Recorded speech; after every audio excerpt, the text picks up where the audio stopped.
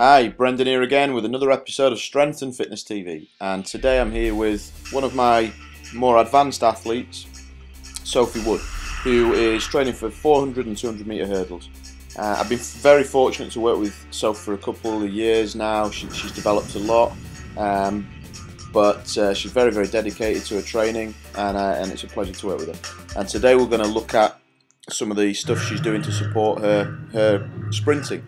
I'm going to start with some hurdles, and I've thrown some different scenarios at Sophie, and the first one is she's going to stick those landings. A bit lower. And I do want her a bit lower and a little bit stiffer on those, but we've kind of thrown these at Sophie literally today. She normally goes straight through. As you can see, she's very, very comfortable with the reactive hurdle jumps. And this one is a bit more of a challenge, so we've changed the hurdle distances, so she's got to go close then far, then close then far. So it's kind of messing with her neuromuscular system to figure that out, to close those gaps. It's not as easy as it looks. And this one, we're introducing an offset hurdle, and she's going to go bouncing through the last one. So some interesting stuff there.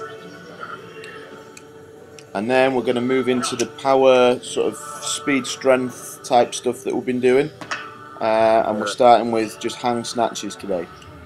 And I'd like to take this opportunity to show some of the supersets that we're doing in the gym from a kind of all-round strength power development.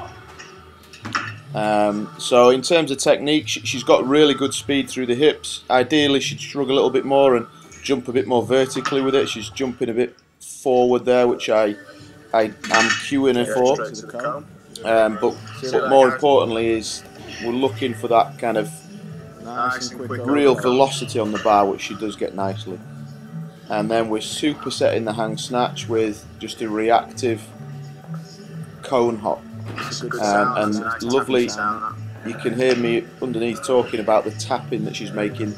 Really nice sound, really good kind of punchy contact on the floor, good stiffness. And Sophie's actually got the record in the gym for our reactive jumping test. She's extremely reactive and elastic.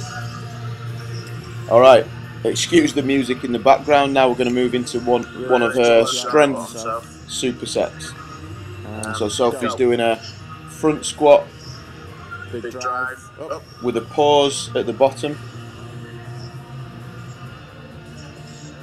to kill a bit of that stretch reflex. So she's got to produce force explosively to get out of that position. And then she's going into the chin up rack and banging out some chins, and she's knackered after those squats. But the key with the squat is that you stay down in that bottom position. You don't always have to do that, but it's a variation that we're working on in this session to really work on that rate of force development out the bottom. And then we're supersetting that with chins, and that's one of my preferred supersets in the strength portion of the session. I do like to go from front squats to chins. It seems to work pretty well. And then she gets a little bit of rest. And then this next superset for strength is classic barbell bench press. Essentially just a pressing movement in general. So you could use dumbbell bench press, you could use incline bench, depending on the season, the time of the season, or the muscles you want to stress, or just introduce some variation.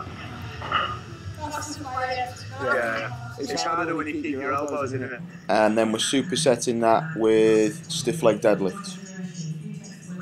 So we're going front squats and chins, and then we're going to go, we have done bench press with stiff leg deadlifts. Really working in that eccentric hamstring strength, pushing the hips back and upwards ideally. So we're really, that's the cue anyway, to push the hips back and up, and that really helps to keep the stretch and focus on the hamstring.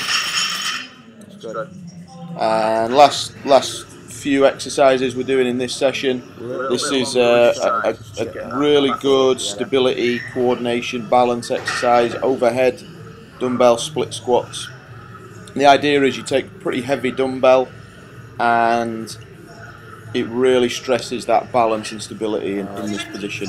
So it's none of this kind of sitting on the floor doing glute bridges, that sort of stuff. They're okay. They have their place. But when it comes to kind of higher load core training, if you want, then this is a nice movement. And this is some of the stuff that I'll be showing in my core training considerations workshop coming up in May. I think it's May the 18th. So Sophie's got that load coming from left hand to right through to the opposite hip, and the stability in that required is pretty intense. And then we're supersetting that with a classic postural hold, supine hold, or the abdominal hold, whichever you want to call it.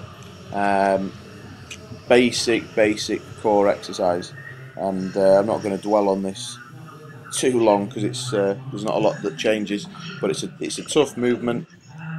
And then finally we're going into rock back, Swiss ball rock backs. Now what I'd want with this is I would want Sophie to get more range, get her forehead or chin even to the floor, and really push through those shoulders. And we need to do some mobility work. We need to improve that movement pattern for Sophie, and get those glutes tight and get that back nice and solid. But it's a great exercise, and it certainly identifies any areas of mobility and sort of competence that you do need to work on. Thanks for watching, guys. Strength and Fitness TV coming at you. See you again.